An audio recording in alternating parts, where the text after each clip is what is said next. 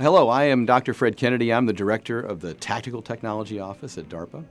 And what I'd like to do here is talk to you just a little bit about what TTO does, why we do it, what's important to us, and where we're trying to take both the Department of Defense and the nation. TTO is essentially attempting to disrupt modern warfare, whatever the domain. But what does that actually mean? Disruption, really at its heart, is about changing the way we do business at its most fundamental level, at the architectural and enterprise levels. Disruption is saying the way we do that today, those ships, those planes, those ground vehicles, the way those troops are arrayed, we're looking at a different way, a completely different way.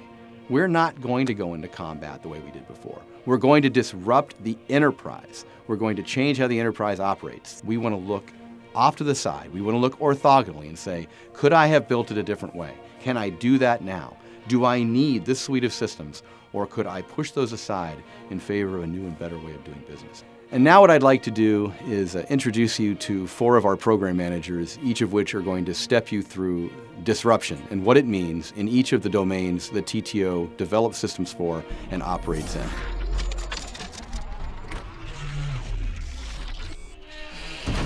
U.S. warfighters have dominated their local battle space through a combination of incredible training and exceptional leadership. In the ground domain, our high-value assets are our soldiers and Marines. Can we empower small units to allow them to have nonlinear impacts throughout the battlefield in a way that's not currently envisioned? To leverage trends in autonomy and artificial intelligence to allow soldiers to decide more quickly and act more rapidly than our adversaries. Within TTO, we seek to innovate those technologies that create asymmetries in mobility, lethality, and survivability for these future formations.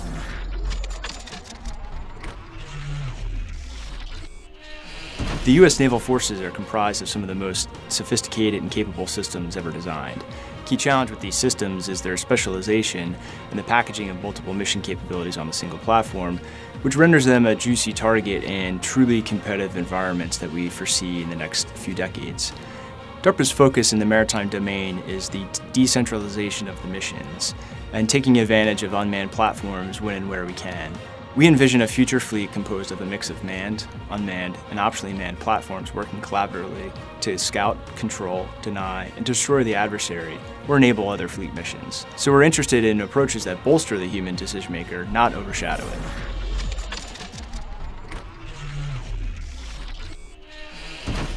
Domain disruption is about looking at completely new concepts that enable us to operate in the air domain in ways that surprise and confuse our adversaries. It's about rethinking the assumptions of traditional air superiority. We want to explore systems that don't require us to own the airspace in the traditional sense.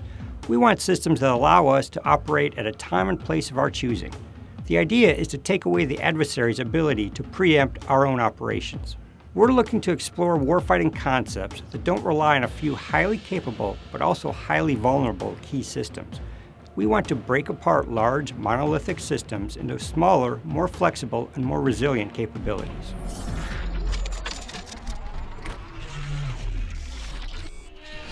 The military and intelligence community currently operate a very few exquisite, highly capable spacecraft that provide amazing data to analysts to support, but are removed from the fight in both time and space. We urgently need to add resilience to orbital systems, and we need to get the information our spacecraft generate to their end users to use that information within seconds instead of the hours or days it currently takes.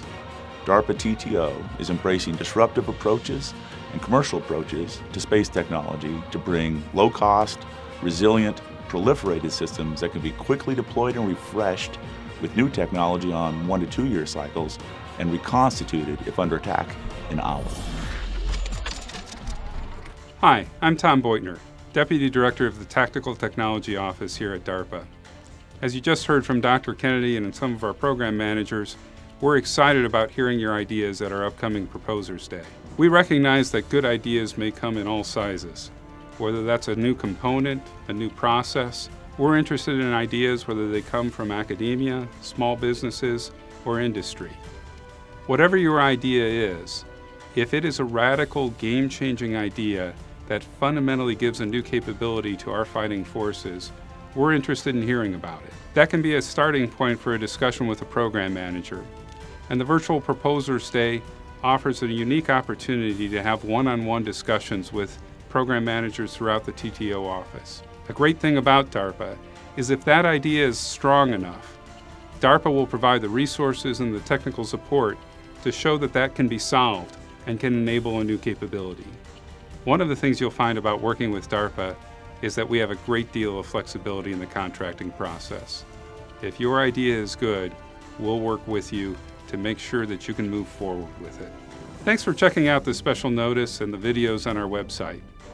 I'm looking forward to seeing you either virtually or in person at our Proposers Day. I'd like to thank all of you for participating in this Proposers Day and for coming forward with your ideas. We recognize that this is money and time you could spend elsewhere on other projects and other concerns.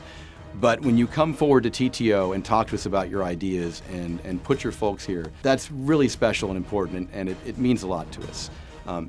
It means a lot to our warfighters. It means a lot to the entire department. So thanks again on behalf of all of us.